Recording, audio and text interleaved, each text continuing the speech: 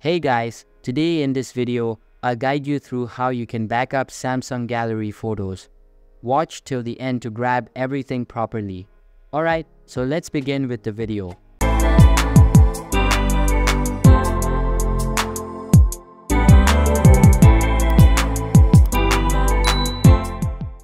First things first, open the Settings application on your Samsung device.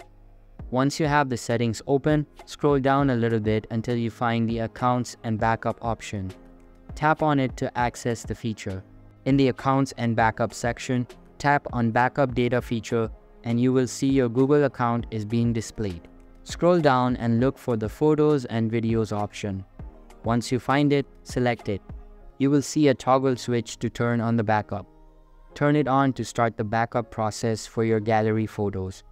The backup will begin automatically, ensuring your photos are safely stored in your Google account.